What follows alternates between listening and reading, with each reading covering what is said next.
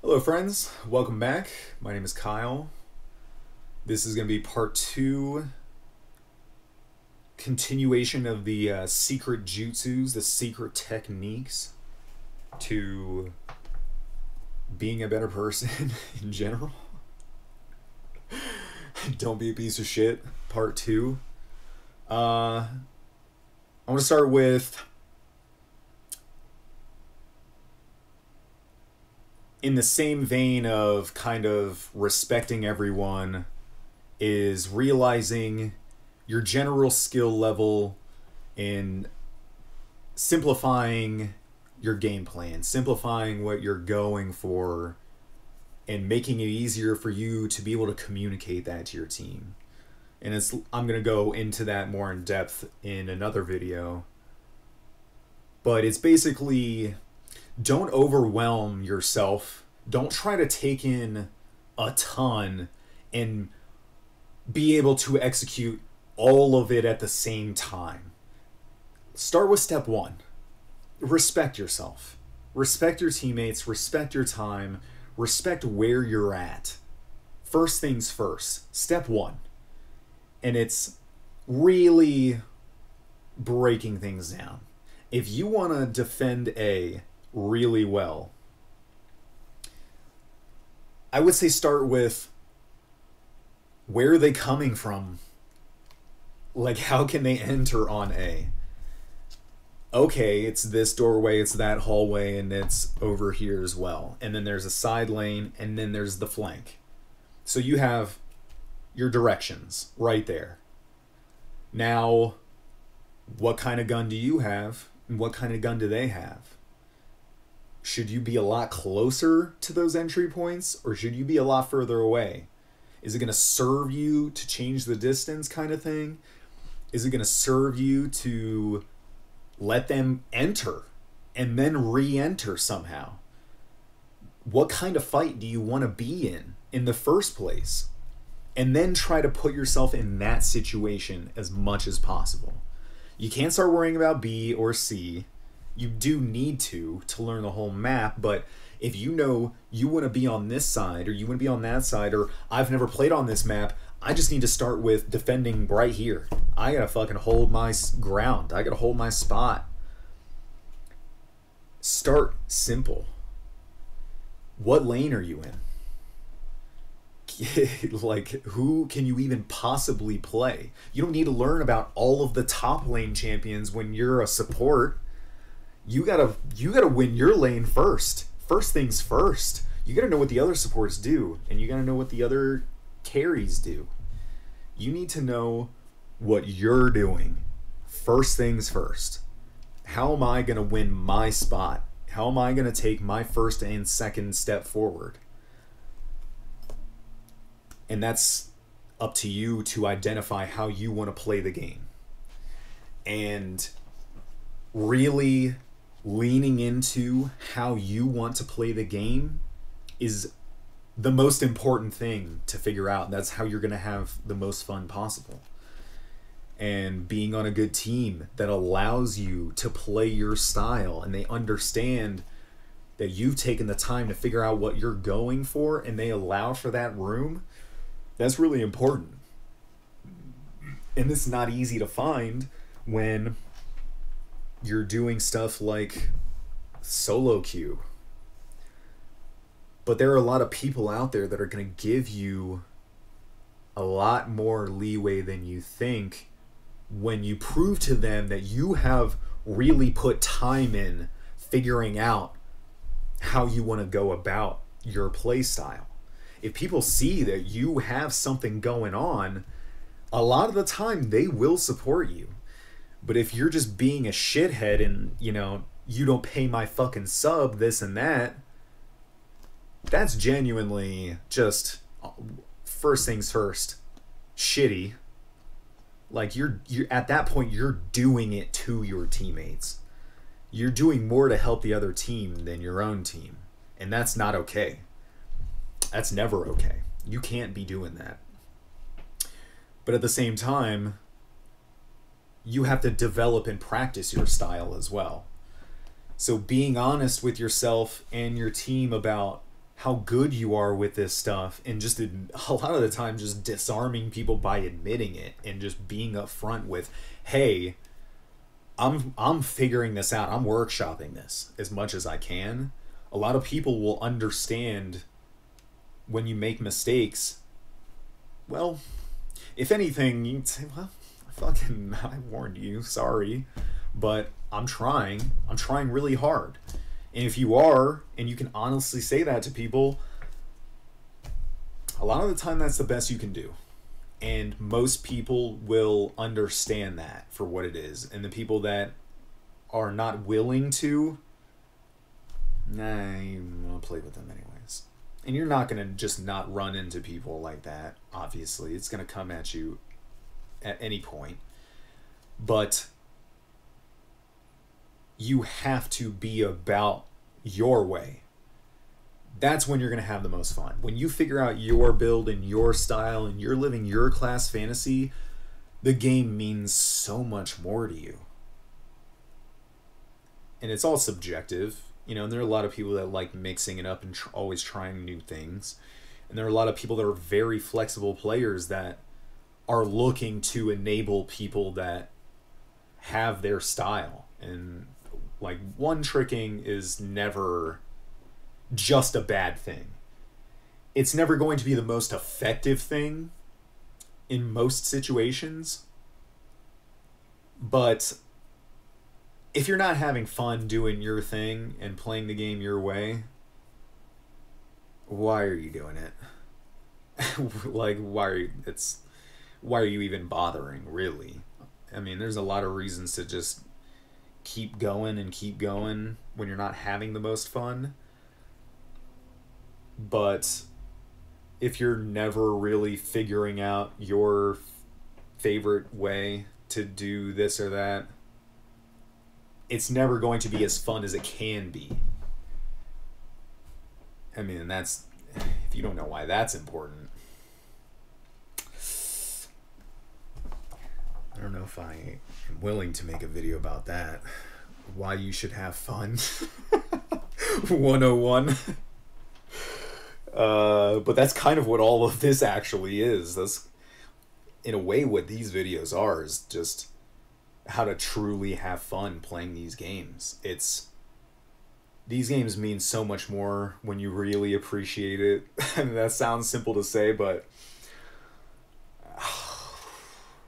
it is not always there. I've been playing video games all of my life, and I've seen a lot of people not having fun while playing them and claiming that they're, oh, we can do this, we can keep going. Like, it sounds more like you're having more fun when it's just actually you're trying to convince yourself that it's having, how do I say this, having more or less fun is better than having even less fun, but they're never actually having real fun. It sounds fucking exhausting. I know it is. I mean, I've been there. Just to keep playing, just to ignore everything else. But I've been lucky enough to mostly be genuinely having a lot of fun. I'm not willing to remain in those situations personally. That's just, I draw the line at if I for a moment feel like I'm not learning and growing, if I feel like I'm wasting my time in any way, the moment I feel that way anymore, boom, done. Nope. No fucking way am I wasting any time not having fun. Believe me, I'm always having fun. Even when I seem angry, it's not anger. At the end of the day, it is an intense need to reduce the mistakes and get better. as much as I can.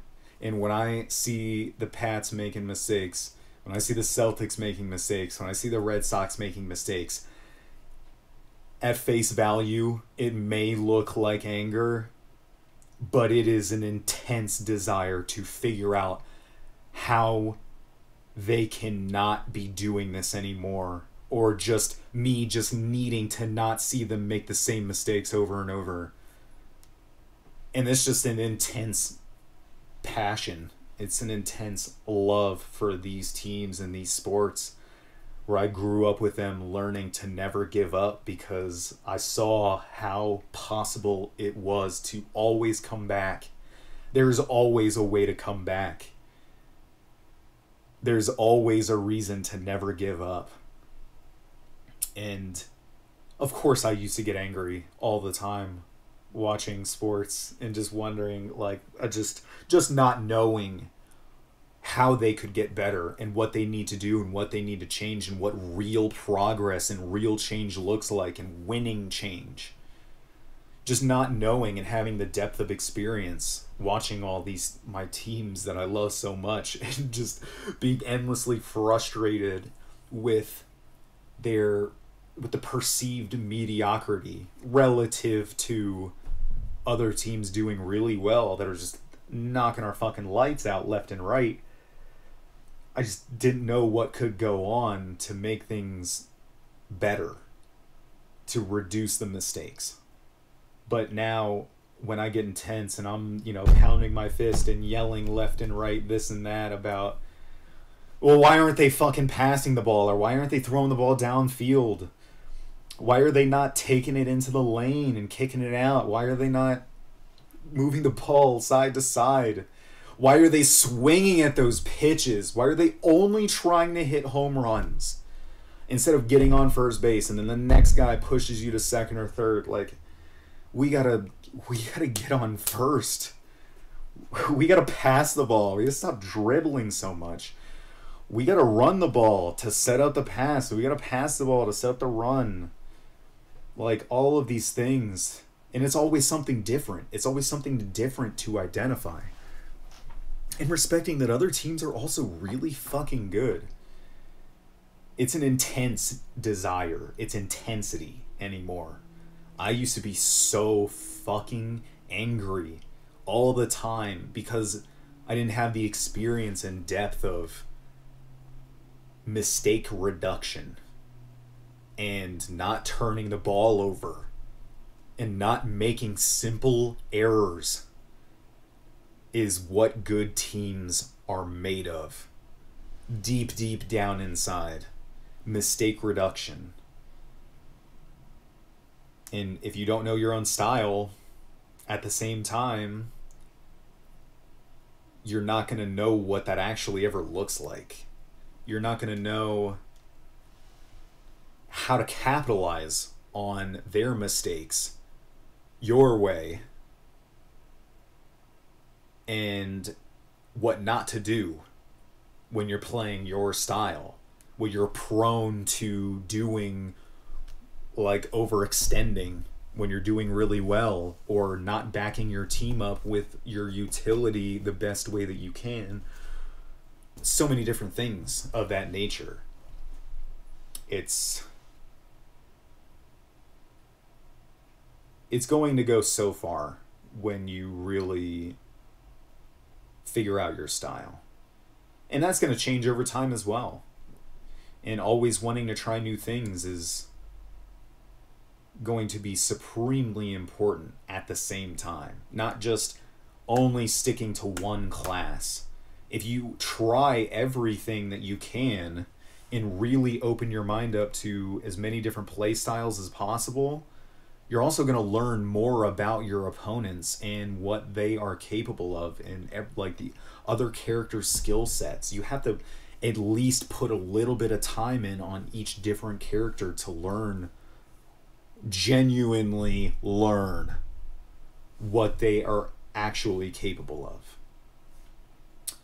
And it just takes time to build up that kind of experience. It's a time factor to Spend enough time to see what other people can do on all these different characters and with all these different weapons and all these different utilities that are available in each different kind of game. It's going to go so far when you really broaden your horizon and allow yourself time to figure out your style. Instead of just trying to copy what the pros are doing or what your favorite player does all the time. It's good to gain inspiration. That's a great thing.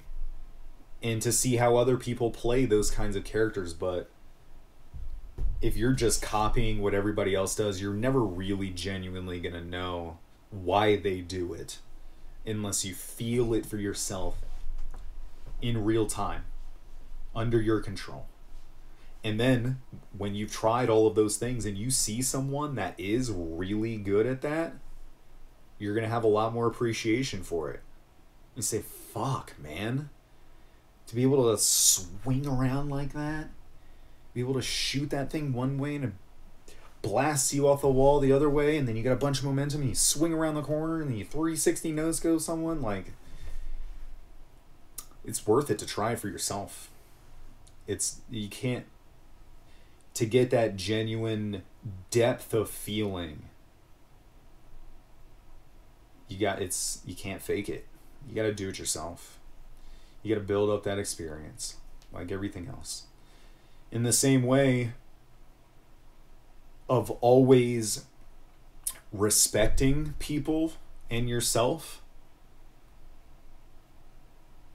don't overestimate anyone else's ability either. That's the other end of the spectrum in a healthy way.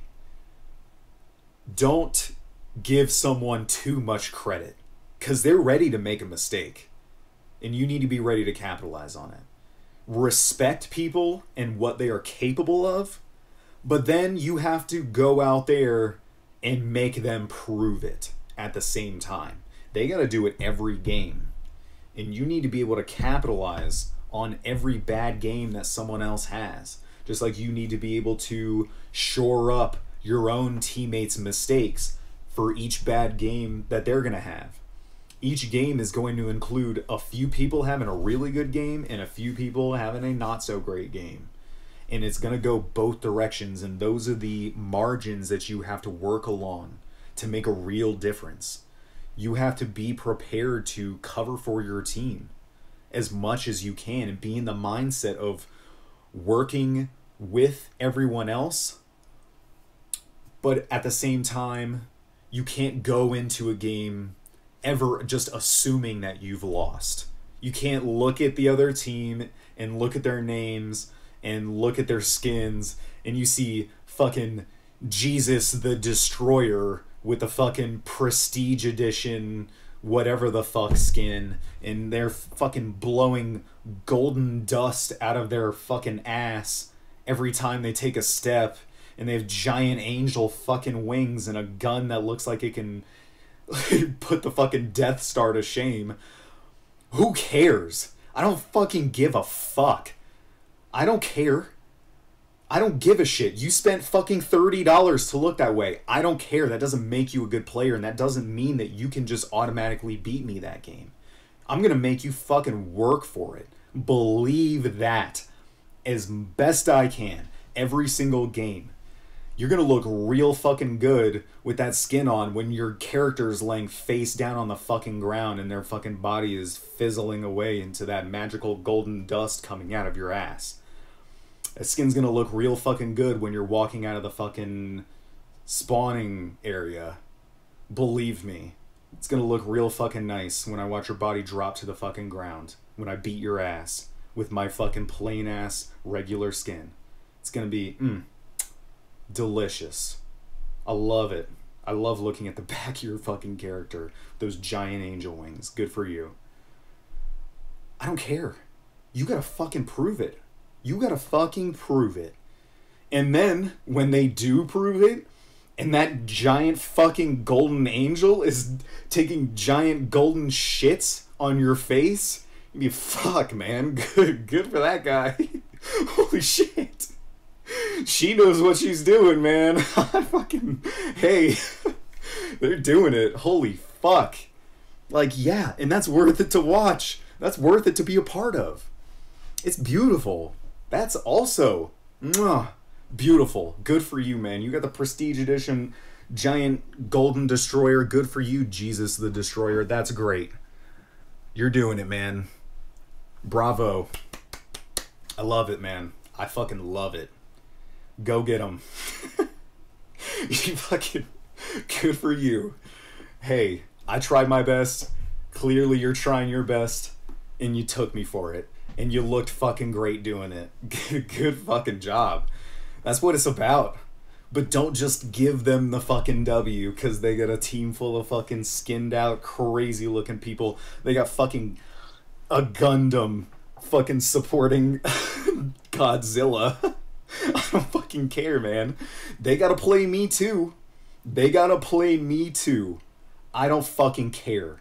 Prove it. That's what it is.